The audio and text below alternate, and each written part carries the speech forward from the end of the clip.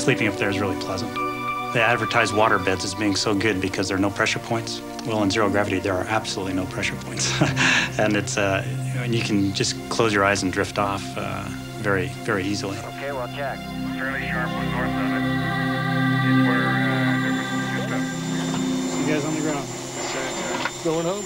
Pilots have to be able to land the space shuttle despite changes in their vestibular system. They may be confused about up and down and whether they're rotating or translating forward and backwards, so their inner ear may be off. They can't fly as well by the seat of the pants because their seat feels different. And so there's a real adaptation when you get back down on the ground. You feel like you weigh about 300 pounds when you come back down and land. So you're going to notice the guys moving a little bit sluggishly, a little bit heavily, particularly this flight where they're at the end of 14 days of being up there. We've had a few people that needed to be assisted. We've had a few people that needed to have some fluids administered. How close are we to an edge here? Are we going to have problems? Personally, I was confident that I could egress myself. I wouldn't claim it would be pretty. In fact, it may have been a stumble and fall and crawl and get back up and go again. But that's why we practice so much in the launch and entry suit. Well, my name is Robin Brack. I work in the crew escape department.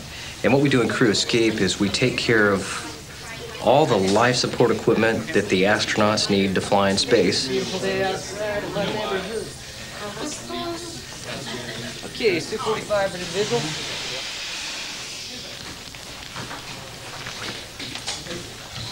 What we look for in the equipment is to make sure that everything that's in the suit mechanically is functioning properly.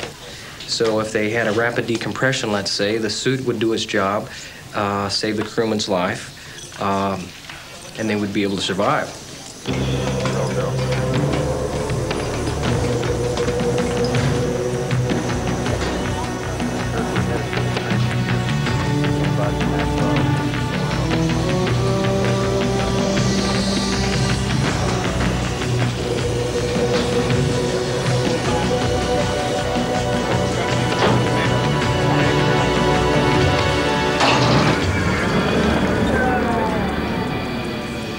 If an astronaut was getting ready for launch, the first thing he would do was he'd put on his diaper.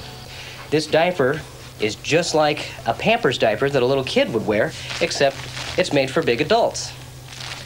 The next thing what he would do is put on his Patagonia underwear. It's a liquid-cooled underwear. Lay on your back on the floor with your feet above your head for 5.5 hours. When you're on the launch pad out there, and I guarantee you in short order you'll wish you were wearing a diaper if you have no other means of relieving yourselves. We pull on a anti-G suit, and then over that comes the rest of the space suit, which is a pressure suit, essentially. We call it the pumpkin suit, right? It's orange, and international orange for rescue, so they can find you if you ever had to bail out.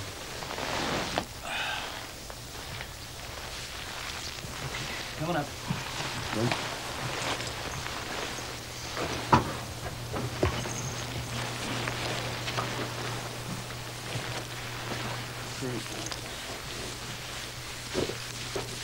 Feel good? Okay. Sometimes you don't know what you're up against because everybody's got different personalities, but as far as a good rapport and a good working relationship, you've got to have good chemistry. There's no doubt about it.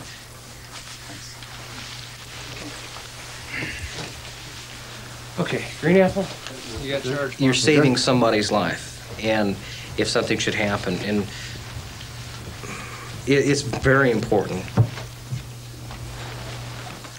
Inside the parachute, besides the parachutes, are life raft and survival water and radios and everything you'd need to survive in the ocean, hopefully long enough for them to find you.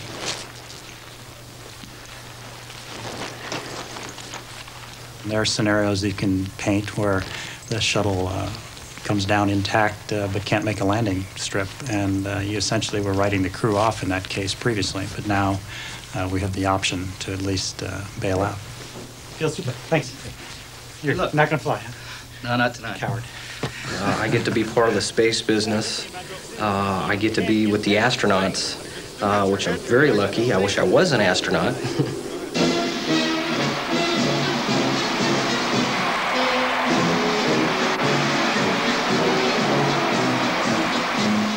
Americans want humans in space. It is part of our psyche. One of the problems with manned spaceflight is as soon as you put people on a spacecraft, you change the mission and the purpose of the spacecraft. Its primary mission then becomes getting them back alive.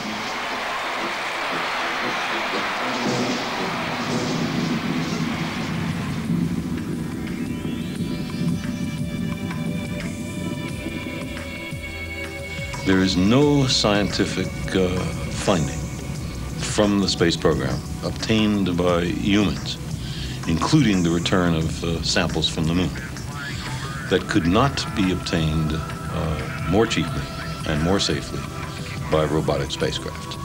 So, yes, I can understand the symbolic value of sending humans up into space, but it is certainly not essential for science.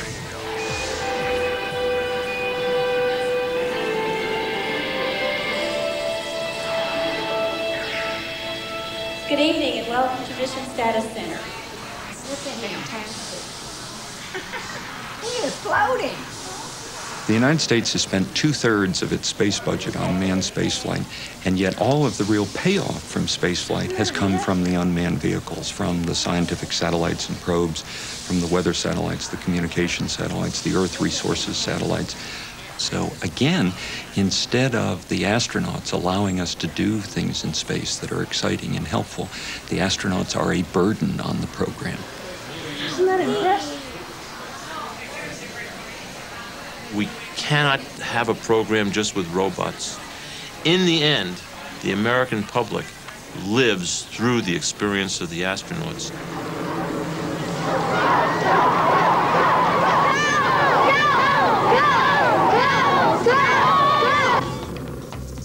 The unmanned people, the scientists, have hated the shuttle and hate the space station and hate everything having to do with them because they say it amounts essentially to clowning around in orbit, to high wire acts, trapeze, and that sort of stuff. And that, in fact, it is antithetical to science. Roger, 0G, and I feel fine. Roger. The shuttle's scientific perspective is extremely narrow, and I don't think it's too much to say boring.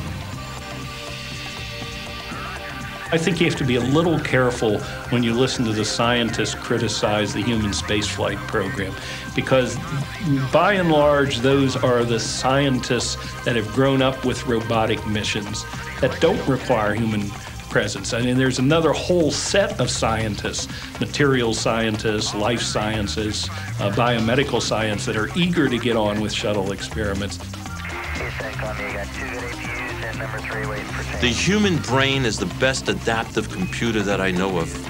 There are things that robots could do, and there are things that humans could do.